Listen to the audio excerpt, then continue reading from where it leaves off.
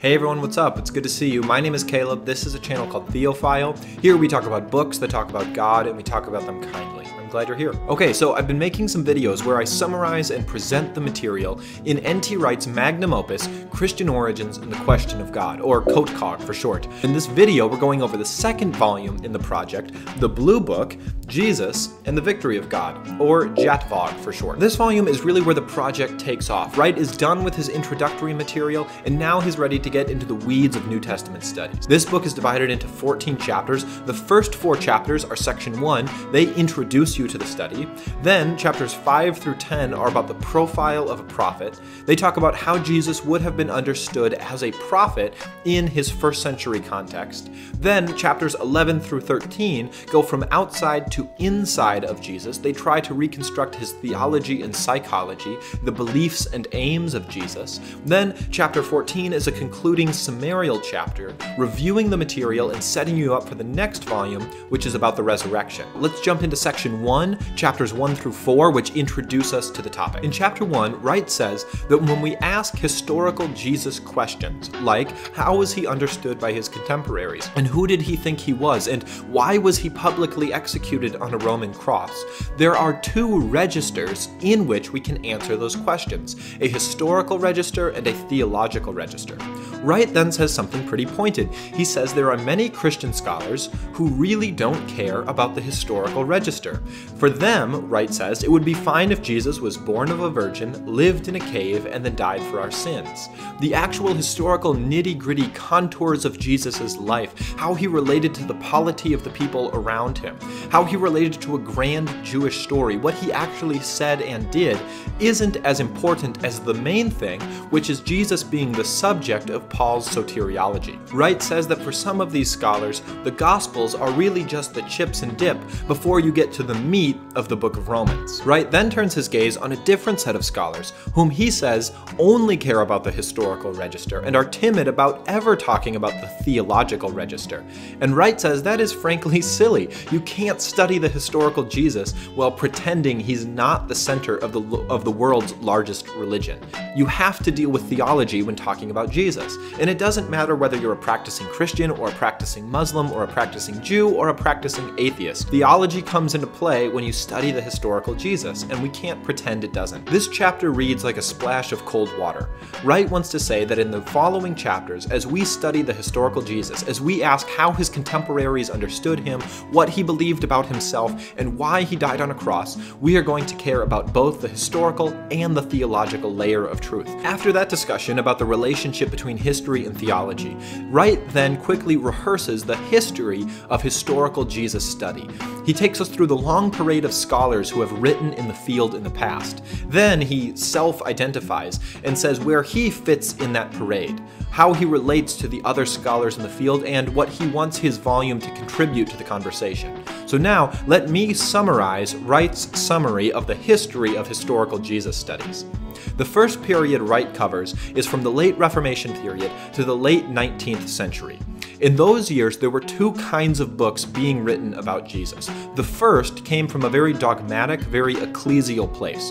The purpose of those books was to tell Christians what they need to believe about Christology and need to believe about the atonement to go to heaven. The most famous book written in that vein was written by Francis Turretin.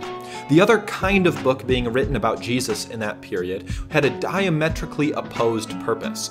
And these books were called the Lives of Jesus.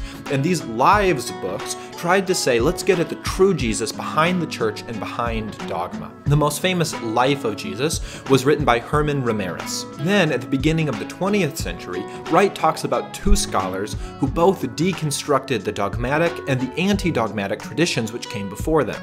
These men were Albert Schweitzer and William Reed, and from the pens of these scholars came books which thoroughly changed the game.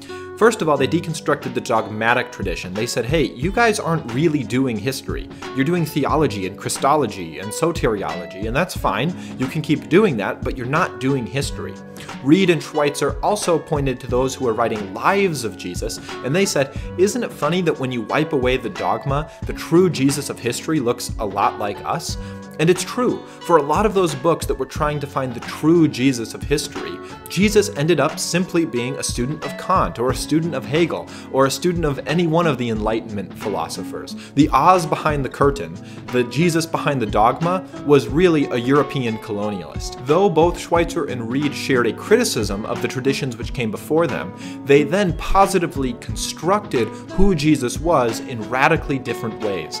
And Wright says that every subsequent historical Jesus scholar stands on the shoulders of one of these two giants. We are all driving on either the road paved by Schweitzer or the road paved by Reid, the Schweizerbahn or the Reidebahn. That's an analogy Wright uses throughout the entire volume. Let's look at some of the distinctives of the Reidebahn, those scholars who follow William Reid. The first distinctive of this school is the idea that Jesus needs to be understood in fundamentally non-Jewish categories. Now, that's not to say they believe he was ethnically a Gentile. Everyone agrees Jesus was ethnically Jewish. What they're saying is that to understand the essence of his ministry, of his public life, you can't think of him as a Jewish prophet. And so some Reidian scholars have said we need to understand Jesus as basically a Greek philosopher, a peripatetic philosopher. And some have said he's a cynic, some have said he's a Stoic, some have said he's a Neoplatonist. Others have said we need to understand Jesus as basically just a political revolutionary. He was trying to reverse the tax laws levied by Rome, or he was trying to get back the Sea of Galilee from Caesar's control. It was all about real estate the whole time. Some have even said we need to understand Jesus as basically a Buddhist. We need to understand him in the categories given us by Eastern religion. A second characteristic of scholars driving the Reidebahn is a basic distrust of the sources for Jesus' life in the New Testament, Matthew, Mark, Luke, and John. They would say that there may be sprinkles of historical truth throughout those books, a saying or an action of Jesus here and there, but basically the canonical Gospels should be understood as religious propaganda. Some of the most famous scholars to drive the Reidebahn are Rudolf Bultmann, Burton Mack, John Dominic Crossan, and Marcus Borg. Also, the famous or infamous Jesus Seminar is thoroughly in the Reidian tradition. Now let's look at some distinctives of Schweitzer's approach to reconstructing the historical Jesus. First off, there's the idea that if we're going to understand Jesus, he needs to be thought of in basically prophetic Jewish apocalyptic categories. Jesus was a Jewish prophet who was talking about the kingdom of the Jewish God, and if we try to think of Jesus' ministry in any other categories, we're just going to fundamentally misunderstand what he was about. Secondly, those who follow Schweitzer generally have a more optimistic view of the historicity of Matthew, Mark, Luke, and John. Now, everyone recognizes Matthew, Mark, Luke, and John have been edited and redacted and expanded and theologized by the early church. But those who follow Schweitzer would say if you want to know basically what Jesus did and said, you look at the largest extant biographies of him, which are the Gospels. Some of the most famous scholars to drive the Schweizerbahn are Ernst Kaiserman, C.H. Dodd, George Caird, Ed Sanders, and now N.T. Wright. He self-identifies as a scholar following the way of Schweitzer. Here are Wright's reasons for siding with Schweitzer, not Reid. One has to do with the vicious circularity of Reid's method and the method of his students. And here's what he means.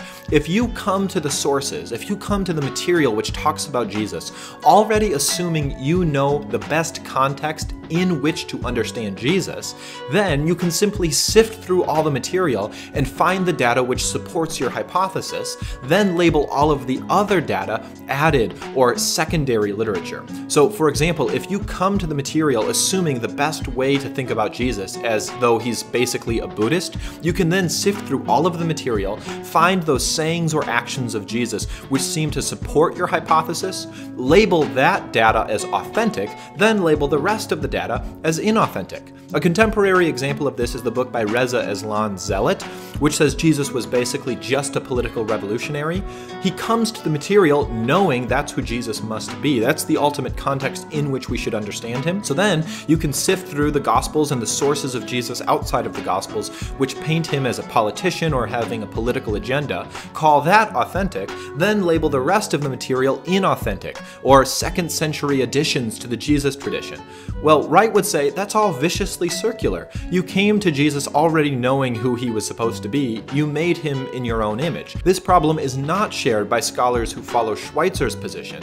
We come to all of the material saying all of it, while authentic, is also also under the influence of the early church, and we need to use as much of it as we can to reconstruct a historical picture of Jesus. The third argument Wright gives as to why we ought to side with Schweitzer over Reed has to do with the construction of the early church. It's basically this: if everyone in the early church says that Jesus did or said X, the best explanation for that is that Jesus did or said X. Because the Reedian position says that the early church invented a lot of tradition and then retroactively superimposed that onto Jesus, it's the Reedian position which is adding more steps to the historical process. It's better to cut the Gordian knot. Let me give you some examples to make Wright's argument a little more clear. The first generation of Jesus' followers all understood Jesus to be teaching religious principles. He talked about prayer. He talked about how he himself had a special relationship with Israel's God, whom he called Father. And Jesus believed himself to be playing an important part in the history of Israel's religious identity. The best explanation for why all of these first century people understood Jesus to be speaking in these religious terms is because Jesus probably spoke in religious terms. Those are the arguments Wright gives as to why we ought to side with Schweitzer as we reconstruct the historical Jesus rather than Reed. Hopefully this summary was helpful, and hopefully I see you in the next video. Thanks for watching. See ya.